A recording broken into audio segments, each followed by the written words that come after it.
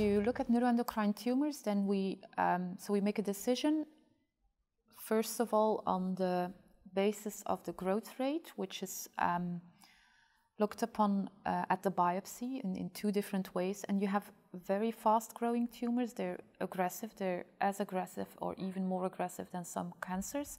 And those patients will be treated by chemotherapy. And we will not discuss other treatments.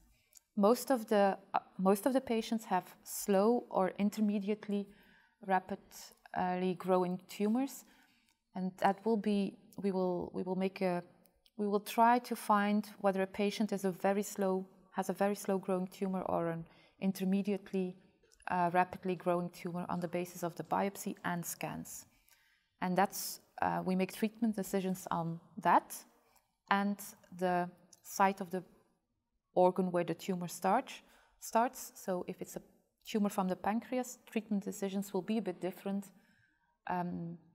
than for tumors that start in the bowel or somewhere else.